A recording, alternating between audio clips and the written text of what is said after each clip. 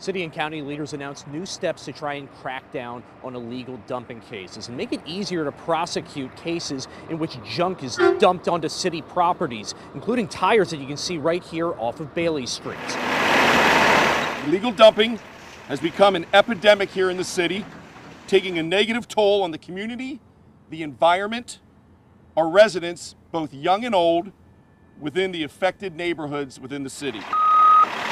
Illegal dumping cases will now be prosecuted through a single district judge's office to streamline cases. Harrisburg's mayor believes that move could lead to more people being held accountable. If we catch someone on camera, as we have many times, they're getting off with a slap on the wrist. District Attorney Fran Chardo says offenders will be prosecuted under state code, not the city's illegal dumping laws. He says that offers a chance to require people who illegally dump junk to have to pay fines and risk a misdemeanor for repeat offenses. That has a real effect. It's on your record. It's a fingerprint offense. It's real.